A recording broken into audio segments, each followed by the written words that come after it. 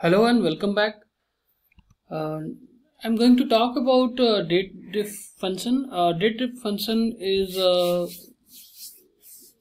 used to find the difference between two dates. Let's say system date. We have Feb 16, and during automation we want to find the difference between today's date and the particular date. So how do we do that? To do that, we have ready-made function DateDiff to find out the difference between that day and today's date. So let's see how we achieve the result. Let's say first of all I'll declare a variable str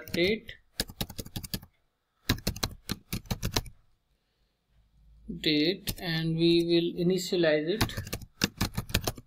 Str date equals 25 Jan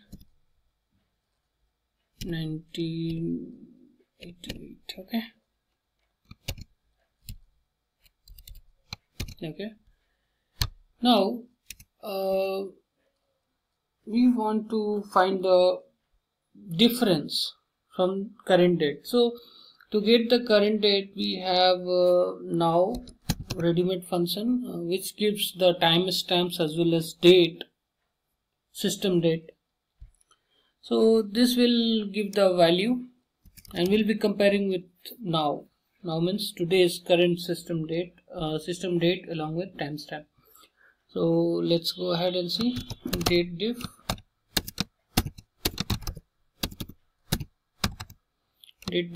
So three important parameters will be passing. The first one is the interval. Interval is the parameter that we give to find out with what respect we are going to find the difference, whether it is a month, date or year. So I want to find out the difference with respect to year. So y caps or small doesn't matter. Date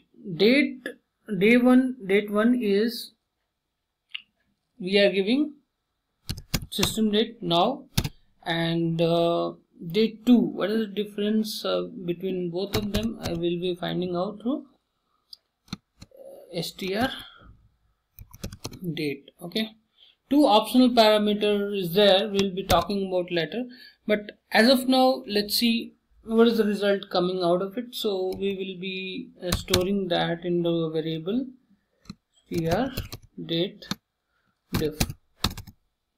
Okay, so the value that this date diff returns is a difference between system today's date and the date that we have already declared. So let's print it out in a console and see what's coming.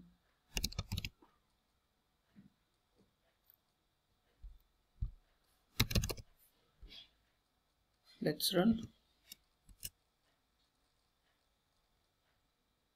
So date is -29.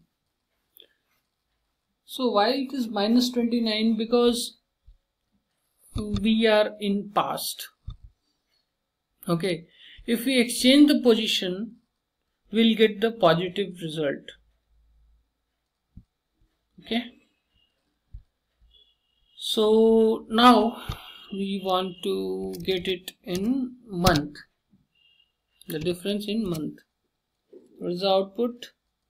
So 349 months is a difference between today's date and this 1988.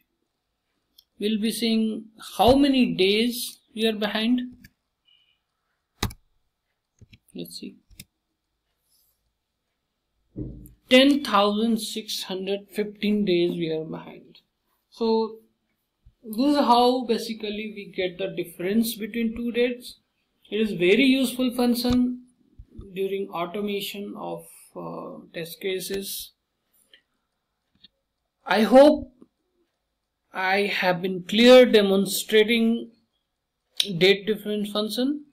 I'll come back again with different function. Till then, bye bye.